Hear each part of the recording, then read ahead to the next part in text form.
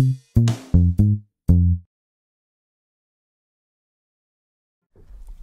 so a very warm welcome to all of our listeners here at Radio Maria Ireland. I'm very delighted to announce that we have a new show starting now with Sam. Sam, you're very welcome into the station. Thank you very much for having me again. For sure. And so obviously you were on Encounter a couple of weeks ago, so some people might recognise you. And this new show is going to be about psychology, which is kind of your background.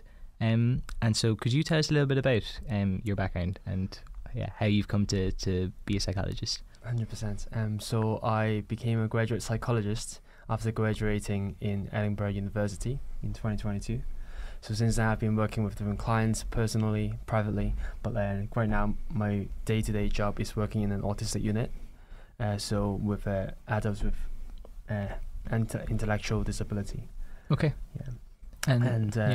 My I suppose my interest in psychology started from reading Viktor Frankl, his book Man's Searching for Meaning, and also since 2017 when I really got into Jordan Peterson. Okay. So I say two of them are my biggest psychology heroes. Okay, to date. Cool. Yeah. Very nice. So that's kind of how you came into, and was it, because it was a bit of a change from what you were doing previously, so... Yeah, I say there's still a continuity. So I started my undergrad degree in sociology and social policy, but I was always fascinated by the human mind and the human behavior. Sure. And how we come to where we are, as we journey through life. And also in family, the dynamics, etc. Yeah, and we're kind of probably this whole show is kind of looking at psychology from a Catholic perspective. But briefly, what is kind of Catholic psychology? Yeah. One of the things that I really want to develop in my career is to find a link between the faith and how it actually makes actual sense, real sense. In the sense that is so deep that it is intrinsically related, right? So how faith teaches us how to behave, how to think, how to live your life, and that eventually I think with technology and with our human kind of development, we can find there's absolutely empirical evidence of how our faith is actually totally, I suppose, it's mapped out with how our psyche behaves, right? Sure, yeah. So, especially the new atheists claim there's, God is delusion. So God is delusion. We should, Dawkins talk about it. But I want to see without God is absolute delusion. So I suppose that's why I really, feel deeply convicted having this show.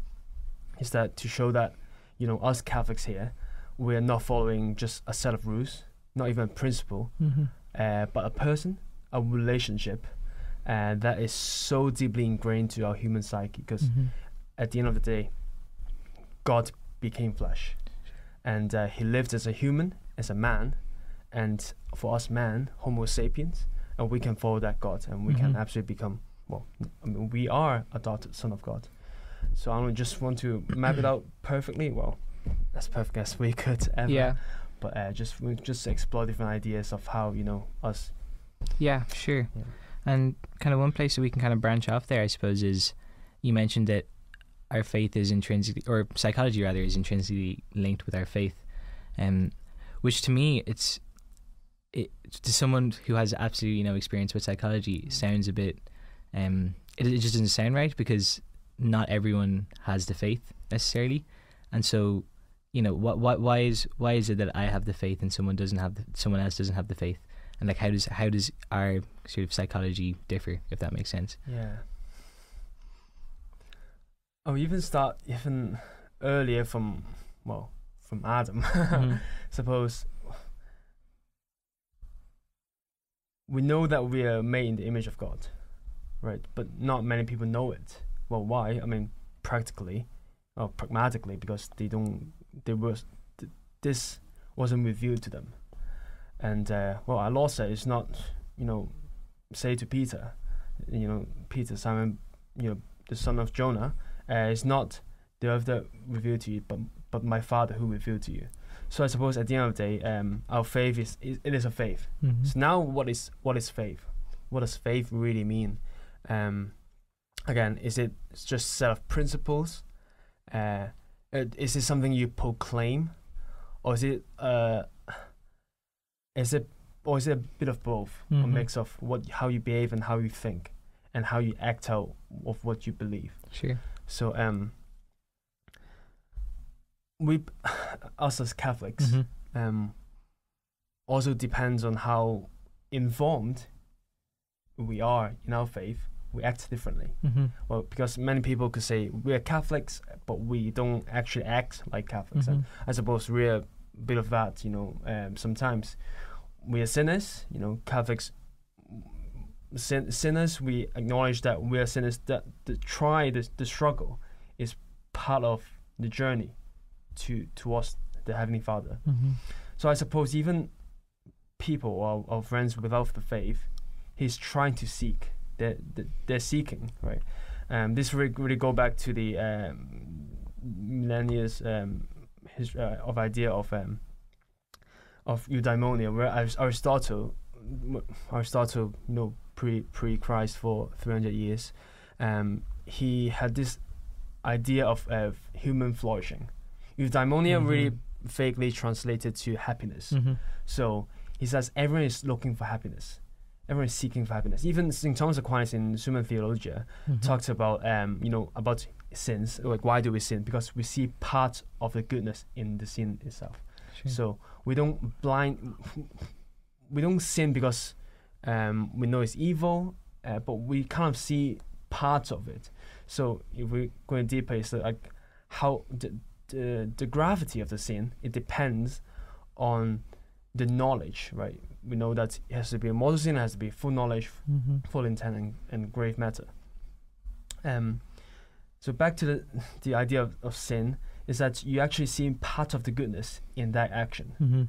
Well, it could, all the commandments or idolatry or different things, is that you see part of it, like kind of a hint of nice, good-looking thing. Even back to the original sin, is because the apple was good to the eyes.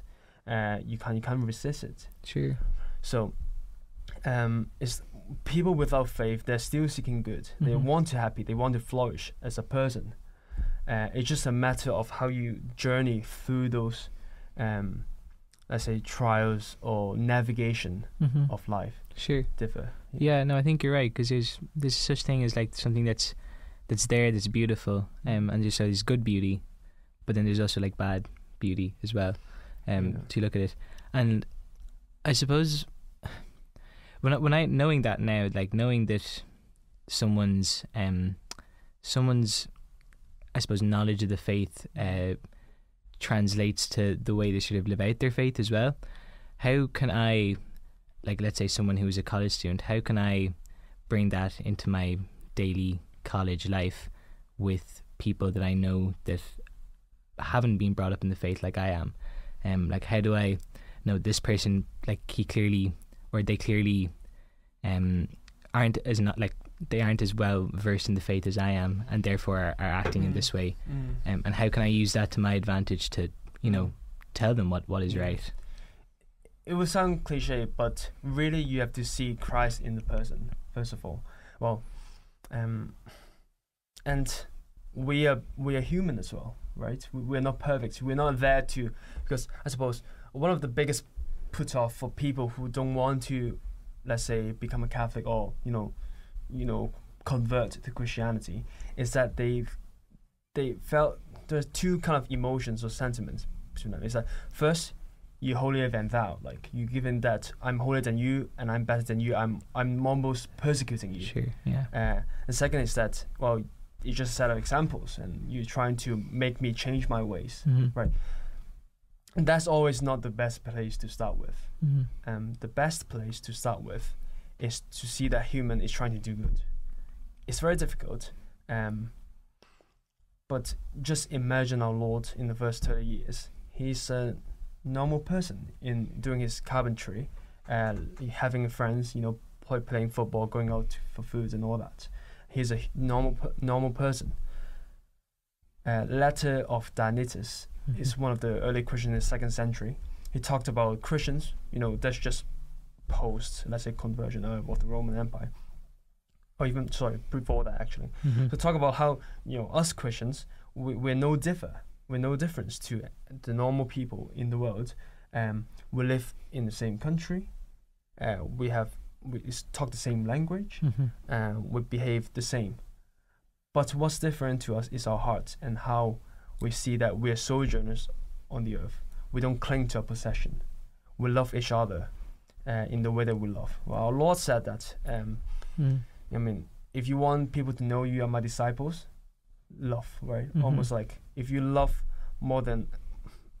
your neighbors like yourself, Sure. Yeah. you even love others. The new commandment is you love them as I have loved you. Yeah. So the love between and unity of Catholics Mm. would be the distinctive, I suppose, benchmark of how we think as a Christian. Yeah. And back to the context of, as a university,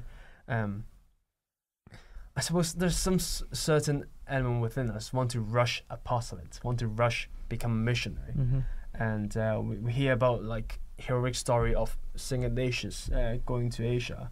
We hear stories about Saint John Paul II, heroic stories of heroic saints. Mhm.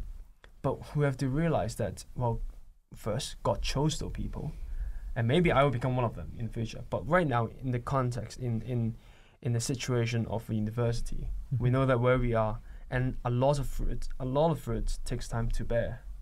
And to see that, we're all trying to do good. Maybe we just have good conversations.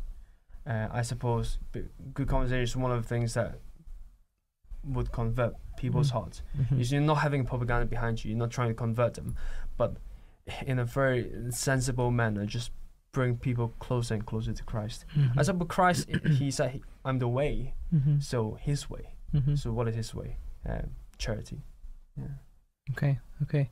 And now I can now, like, I can go to, let's say, a friend in college now and say exactly what you've said. Like, I can say, that there's something much beyond what we're doing right now, and I can tell them that the reason that you're doing this thing that is bad is because you see a hint of good in it. And maybe for some people that may work, and for some people, probably for a lot of people, it won't work as well. Yeah. Like, what is it that stops people from making that next step? And like, because it is obviously very different. Especially like obviously with a lapsed Catholic, it's different to someone that has had no experience of the faith as well. So yeah, like what is it that's like there that's so profound that it's able to stop people from coming to God? Yeah, I say, if we go back to look at Exodus, when Pharaoh hardened his own heart, or maybe someone would say God hardened his heart. No, not everyone is Pharaoh. Not everyone wants to harden their own heart. I suppose one of the, actually, even let's say pragmatically, we can scan, right? We can scan people who has a better disposition Sure. to the faith or not.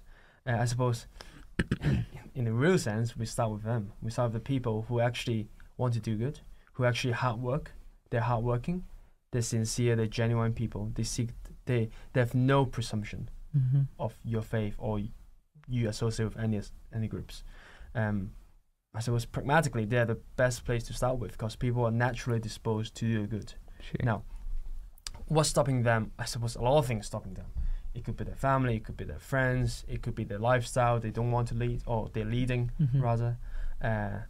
It could be the fear of judgment. It could be a lot of things that's stopping. But I suppose that's a beauty about one-to-one friendship, relationship. Relationship, one of the things that we forge the most. Yeah. And the other I was thinking about this, right? Just because, let's say the thing that you treasure most is your relationship with your significant other, or your parents, or your siblings. Well, why is relationship so pure and such a treasure to our heart? Is that, well, if we look at the Trinity, it is relational, right? And that just sets out, let's say, the blueprints of all human flourishing, just based on relationships. So I suppose like the best friendships take place with the best dispositions. Mm. And rather than figuring out, oh, this is stopping that person from doing this, I suppose what you have to find is, does that person have the right disposition? I suppose disposition is the liberation of the heart. You know, you're free from attachment. You don't even have preconceived notions. Mm-hmm. Of anything. You're not presumptuous. That's what it really comes down with. And start from there and see, well, you know, we see plenty of friendships happening. I mean, Tolkien was good friends with C.S. Lewis. Mm. You know, even I mean, a lot of friendship happened to be like the let's say the tints of conversion at the beginning. So I would say, like, yeah, disposition is a good way to kind of you scan that and then navigate through the friendship. Cool. And one of the things you mentioned there was we can often approach these problems with other people that don't have the faith necessarily with the attitude of I'm better than you, and so immediately that just, it says to me that like the biggest thing that needs to be addressed right now is yourself. And your own kind of thinking. Like, is there a way that you can address that and address the way, like, you can, or like change the way you're thinking about like yourself, so that obviously you can then become a better person to approach that situation? I suppose it's funny, don't be afraid of your inner critic. And I suppose the second thing is, don't be afraid to correct the self from the yesterday. Mm-hmm. So and if we're willing to change and we're willing to be better, and we acknowledge that we are sinners, mm-hmm. then we should be able to say, yeah, I messed up, you know, yesterday or last week or last year, mm-hmm. in that particular thing. And if, you know, thinking back, I certainly wouldn't do that at all.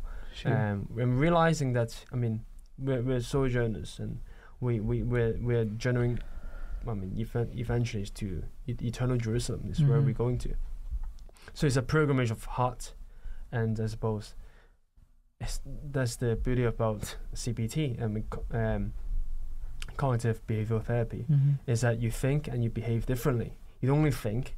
It's not CT, it's not cognitive therapy, it's Mm-hmm. not behavioral therapy, it's not everything conditional, but you think in a way that helps you to behave in a different way, Sure. and Yeah. you just get into a virtuous cycle. Okay. And you change your behavior, change the way you think. Okay. I say that is the best way to start with Okay. addressing the problems. Yeah. Just, and then one thing that, just out of curiosity, is just something I wanted to know, is kind of the psychology behind mental health, because that is something that is it's seen everywhere in colleges across the world, more so that there's a bigger emphasis being put onto mental health and the awareness of mental health. And so like why do you think that, like, it almost seems like it is all of a sudden that it's become such a big issue, especially as it seems like colleges are the most fertile ground for it as well, and why do you think that is? Why is there such a surge of awareness, or even, like, do you think that surge of awareness is actually warranted, with in terms of, like, is it actually necessary in college? And if so, like, why are so many people suffering with mental health issues? It's an interesting one, because I think we kind of touched upon it last in the episode I did with Okay. Because and since I've been actually thinking a lot about, you know, the whole mental illness thing, and like why there's so many, you know, people suffering from mental illnesses nowadays, and I suppose it probably is not just as a consequence of more aware, because I kind of thought that would be the primary consequence of the awareness. But the more I think is that, well, if we look at classroom nowadays in primary school, secondary school, we see people actually struggling in terms of learning. Sure. So, and you can ask, okay, why do they struggle with learning so much? or it could be a physical thing. Maybe your eye is not, having the right prescription, etc. And then later on we see, going to the late teens and young adults, people are struggling. I suppose the biggest challenge now for, let's say, young adults and late teenagers are looking for to do in college. I suppose that's the biggest decision. Sure. It was my first biggest decisions to make back, when I was 18, going to college. I suppose many people, are not well equipped to make that decision yet, and they're being forced, I would say, to make those decisions that they don't have the, let's say, backing of, let's say, the support or the mentoring of them. So and I'm not saying that nobody should go to college, and only those who really want to should go to college, etc. But it's just maybe that support network nowadays, with the awareness of mental health, is becoming more prominent, and it's actually a good thing. Yeah. That people realize that, well, we need support, and everyone needs support. Sure. Yeah. And it's good that it's realizing now. I suppose, I don't know, in colleges nowadays, do we have more like kind of resources on seeing therapists, or like mental health week and etc. For sure. There most definitely is. Because it's like I'm sure you mentioned it before, but it's like it's the next, like, going into college is the next logical step from school, and so there is a lot of pressure on people because of that. Like when I was in, I'd say maybe at least 90% of my school year in like my secondary school actually ended up going to college. So these are people that you've spent the last 6 years of your life with, and are likely going to be your friends for a while longer. And if all of them are going to college, and then you kind of stay behind and you say, well, I want to take a year out to try to figure out what I want to do in college, even though for, like, psychologically that probably is the right thing to do, right? Especially if you're not sure and you don't really know what you want to do. If you don't even know if you want to go to college, that's probably the right thing to do. But that pressure that you feel from just everyone else going to college, it kind of it bears a lot of a lot of hardship for the person making that decision. So I think that's, and as you mentioned, there are a lot of supports in college at the moment, with things like, because college is a very stressful environment. It's a very competitive environment. I think that's where a lot of it stems from as well. So it definitely is. It's a competition element in college. Is actually, I don't know how conducive it is in the grand scheme of things. Absolutely not. I suppose there should be some elements of competitiveness within you that's just pushing you towards making yourself a better, making yourself more fulfilled and achieve your potential, your hidden potential, etc. Sure. But is everyone ready to unlock that potential? That's another thing, right? For sure. So I suppose a support network at the end of the day is really important. Well, it could be a friend a friend who is just 5 years older and giving you direction. Maybe in terms of professional point of view, I'm just starting my career. I'm looking out for those who are 5 years ahead, who finished their PhD, who's starting up or their own company. Those are the people I try to connect with. Sure. I suppose one of the things is a fear of the fear of asking stupid questions is. Right. I mean, for real, why Joe Rogan got so big not all of a sudden, but in the past, let's say 4 years, is that he's willing to bring the big boys onto the stage, into his room, and just ask questions like, sure. I don't know, what is this? What does that mean? I suppose when you're 18, I mean, when I'm 26, but I know nothing virtually. So I suppose people have to willing to find out and to realize that we are nothing. I mean, that's really come down to what we human are. And going back to you asking about Catholic and non-Catholics, well, at the end of the day, we are dust, and to dust we shall return. So just really able to put that in your heart and really seek the truth. Cool. And willing to approach everything with a noble heart and try to push yourself. It's just I suppose and that mentality is how you actually grow the best. We can talk about all the strategies and techniques of reframing and how different therapeutic approaches, etc. But ultimately, is to have your identity really rooted in who. Well, Sure. people can find out their own. Yeah, And absolutely. if you have a better, kind of more convicted identity, then you navigate through life way easier. Sure. Or I suppose, well, not easier, but you'll be comfortable in the suffering that you encounter. Okay, that's really cool, man. We've unfortunately run out of time, but that was an amazing first episode. We covered a lot in it, and there is like psychology can be brought into so many different things, and I'm sure you'll delve into them in the next couple of episodes as well. But if anyone would have any questions for Sam or has any feedback for Sam on either things that questions that on the stuff we've discussed already, or questions that you would like to see discussed in further episodes, do get in contact with us. You can text us on 089 467 2000. You can call us on 014 123 456, or you can send us an email at info@radiomaria.ie. So yeah, Sam, thank you so much, man. It's been a pleasure. Yeah, God bless. Thank you Take very care. much.